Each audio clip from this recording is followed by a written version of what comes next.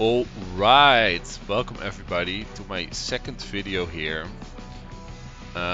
This is a game I'm actually very proud of, and it is also one of the first times I went into the game with a strategy that I wanted to do, and afterwards I felt like, yeah, that was actually a good strategy. I'm not really sure if it was. But yeah, let's get into it. So, some background on this game. This is the second round of the folk tournament. I kind of won my first round very decisively against someone I was in a really big standard battle with in ranked at the time. So I felt really good about that. I thought like maybe I'm actually pretty good at folk. I was getting a bit more confident in myself at this point. And also, I think this is the exact game I discovered you could ban more than one CO.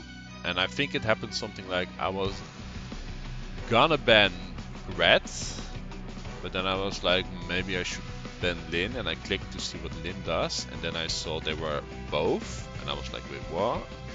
And I banned a bunch of stuff. So this is also why we see some lower powered COs here. I don't remember much about the bannings, but I remember all the, I'm gonna call them red COs, the COs that are of the main thing from the campaign, like Isabella, Will, Lin, Banner, they were all banned. I think most of the custom COs were banned as well. I think Tinker may have been the only one that wasn't. Like, I feel like we banned like 6 entirely different COs. There was very little COs left here. And he decided to go with Tinker. I decided to go with Tasha Plus because I looked at this map, and because it was a tournament, I was actually looking a bit more in depth at these kind of maps. Basically, I realized that a Tasha copter from here gets to 1, 2, 3, 4, 5, 6, 7, 8. That's a big area to cover. And I felt that I was probably gonna get to this comp tower, and he was probably gonna get to this comp tower, and I felt with a Tasha copter here I should be able to grab this area from him. I also went quite in depth in tier crafting my capture route because I found it interesting, because there's like a decision: do you go to the middle immediately, or do you get these copters in the back first? And I decided that because they're all chains here, like this is a 3 chain, this is a 2 chain, that it's probably worth it to send your first inventories to these. I actually still use the capture route I came up with here in my games. I think it's probably the best one. I see a lot of good players do something a little bit different. So yeah, that was basically going in. Also going in, cheshirecat I think has the exact same rating. Yep, he was 6-0 in ranked with a 1385 ranking. I was 1312 at the time, I believe.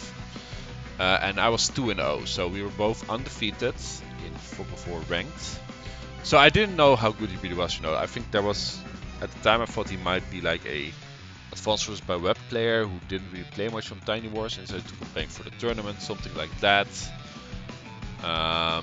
But yeah, I just didn't really know, and I took it very seriously, and I really thought, you know, if I'm gonna start and I'm gonna go over my thought process. That was my thought process for before, was to yeah, so my plan here was, before I get started, was he knows I'm Tasha Plus, so he's probably gonna be expecting copters very early, so he might start with a anti-air. So I was gonna build 3 tanks before I was gonna build any copters, and I was gonna try and bait his anti-air out. That was my entire game plan here, and let's see how it works out. So, at the start, we're just gonna start with some inventories. Yeah. So this is already different, right? He's immediately going forward. I looked at it and I decided, yeah, I think it is actually worth to go backward with this one first, because it's a chain. So he immediately goes for this, and he also skips here. So I actually think, I of course didn't know he did this in the game, But I think this is already giving me a pretty considerable advantage here. So yeah, I looked it through and I decided here, and I still do this, to skip this seaport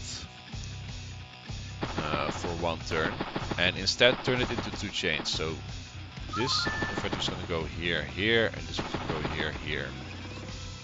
And I think it makes a lot of sense. And I'm going to make 2 bikes to go for these 2 properties. I still do this every game if I get this side. On the purple side, I'm going to call it, it's a little bit different. So yeah, I go for this, I go for this. And yeah, this capture change works out really nicely in my opinion. I think these days, I sent this one to the, I sent this one to the airport, so I get the airport 1 turn earlier. And I use my bike to get this one instead of my infantry. So it's a little bit of difference. It's not a huge deal. So yeah, I get the com tower nice and early. I go for this thing, I go for this thing. So you can actually interrupt this here, which I don't think he wants to do. I think he wants to secure his com tower here. Yeah, okay, so he's not going to interrupt this. Let's see if I finish the capture. I think I should finish the capture here. Let's see if I do it. And yeah, so I started out with 1 tank here, and I'm gonna build 2 tanks this turn. That's gonna give me the 3 tanks I want. So let's see, am I finishing this? I am finishing that. I like it. Go me.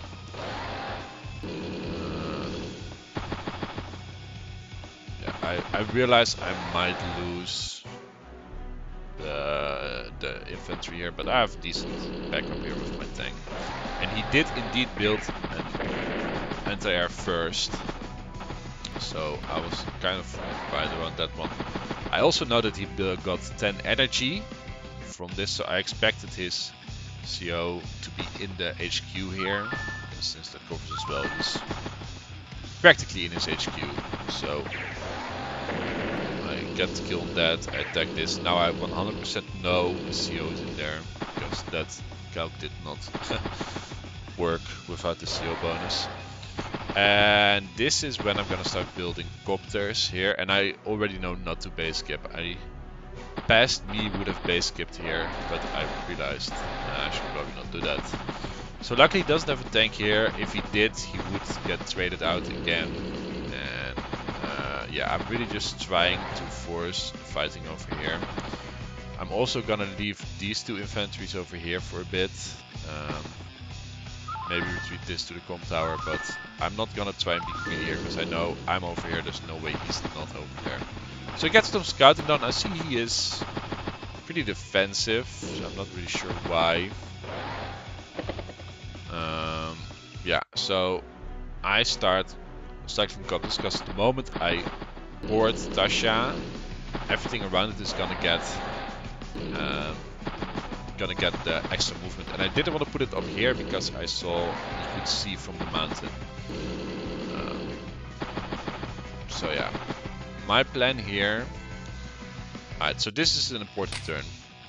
Stop. No, you're giving it away. Alright, so I had a plan here. I was like him. I'm sure he has an anti-air. He knows I'm Tasha. Like, I'm gonna try and bait the anti-air out. So I thought he would have this city, like I have this city. So I start by capturing this. I then see, oh, this one is neutral. That's interesting. But I still really want to force him to really start fighting over here. So I knew this was empty last turn when I scouted it, and because my tank is here, I saw nothing went in it. So I was like, alright, we're actually gonna go with my bike to capture this. Surely he's gonna have to do something about this. And he still doesn't see. I believe I don't know if I know about his reckon. Barely not seeing my stuff. I do still know about his infantry, of course, seeing up until here. Like, I know he sees up until here. I know he sees my tank. So yeah, I want to make sure his anti-air has to come. So I also attack in a little bit, knowing this is probably not going to be the best trades for me. So let's see how that goes. I see. Oh, I actually kill his recon. I try and block a little bit. I get some attacks in. I think I leave this tank in the moderate protection of the forest because it's been here a while. I'm not sure he knows about it. So yeah, his anti-air comes out. He starts killing my tanks. He gets another hit on this tank. He reveals this tank, but there's nothing left to hit. And he starts being very aggressive, but this was all part of my plan. So another thing I realized this turn is I had to actually really go over this turn in the simulator. So the nice thing is, alright, so I'm gonna CO power up here, CO up here, and go for it. So I realized during my during this is that, of course, if I abuse the 8 movement these copters now have, look, they get very far. If I use that, they actually attack outside of the zone, which is plus 40, I believe. It's plus 40. Yeah, so effectively plus 50% offense if they attack from the zone. So I actually had to think if that was worth it in some cases. But yeah, I really looked this turn through. My entire point was to try and kill as many tanks with my copters and kill the anti-air with my 2 tanks here. So let's see how I go about that. It starts, of course, by boarding the copter. Let's see what happens. So yeah, I got a nice hit there. I get out of the way. I revealed this tank. I one-shot it. I kill this one, and then this is actually from the zone, so it one-shots this tank over here. So I get a really good turn. Killing 3 vehicles and putting another one to 2. And he doesn't really have much cover here. He only has really foot soldiers left. And I'm once again very luckily outside his artillery range. So he is gonna regroup here. Very sensible move by him. And he's gonna build some more anti-airs because he realized, wow, you've been sandbagging those copters, and I had. So this turn I realized he pulled back, and I want to ensure I'm gonna get these 2 properties. So I'm gonna push very aggressively over here. And I'm gonna start capturing these 2 properties. And I'm gonna like form a wall while killing a bunch of his stuff. However, in forming this wall, it is not the best wall. He's actually really annoying, really taking up the space here. I do have to expose a bunch of stuff. So he's gonna try and kill both my copters here, and he's gonna be able to. And I see he put his CO in a medium tank, which makes me think he's probably very broke. Because that is an expensive move, and I know I have a 2k lead at least. Probably, like for sure it's only 2k actually. But it's gonna be 6k now, and I'm also gonna have both the comp towers, which is a huge advantage, of course. And I'm gonna try doing it again, you know. It worked last time, why is it not gonna work this time, you know? I got what I wanted here, these 2 cities, these 2 properties. I'm gonna slowly pushing here. I have a huge unit count lead over here. They're not the most expensive units. I decide to move this more over here because I saw this copter. So he reveals all my tanks. He uses the Tinkerpower, which is very cheap, to try and do some damage to me. It's not doing too much. And he also sees my copters here. I looked at this and I realized I could not get a greater turn as I could last time, you know. So I'm not gonna go for it yet. I'm just gonna send 1 copter to try and bait out some anti-air. Try and do the same thing we did last time. And I'm just gonna try and clean up a bunch of infantry with my other units. I do notice he's putting some more emphasis on this side here. Yeah, I think I'm gonna leave this here. Yeah, so I leave some tanks hidden, but not. So I see his anti-air, and basically you're gonna see the power of the cheshirecats next turn here with my pretty much devastating blow. I don't see too much about what's going on over here, but I do see this tank. I saw his tank going in here. And basically after getting this, and after going for this hit, I go back into the... I reveal a lot with this move. Let's go back real quick. So with this move, I reveal all these units over here. And I realize that if I kill this infantry, my copters have a clear angle on the medium tank here. So I decided to go for it. I first kill this to make room for my anti-air to get a kill on this copter here. Then I go over here. This one goes over here. And now I have to kill this infantry. And I don't quite kill the medium tank, but it is very much hurt. Not very useful unit anymore. I also start capturing this. I already have a 6k lead. Trying to make it 8. He really has to stop this to have like a chance, but at this point I'm up 15 units and it's just a bit too much. And in Fog, basically when you do an attack like this and you can't quite clean up your units, like you're gonna see here, like my anti-air is gonna live, I believe, and like you know that you're probably gonna be able to storm through, because if you can't clean up this, you won't be able to clean up your reinforcements. So I got a really nice last turn here, removing the superpower boost, getting his anti-air, getting his copter, getting this one, being well out of range of this anti-air, getting an 8k lead, leaving him with pretty much 2 half-life tanks, 1 tank, super 2 tanks, and you can see the army value as well. He has 5 units left. This game is over, and he agrees, and he resigns. Not bad. He's gonna get 1 hit in there, and then he resigns. So yeah, that was a game. I really liked the game because I've thought of this move with the airport from the start. It was not as good as I thought it would be, because of course I didn't realize if you move your copters first, when they attack they no longer have the 50% attack boost.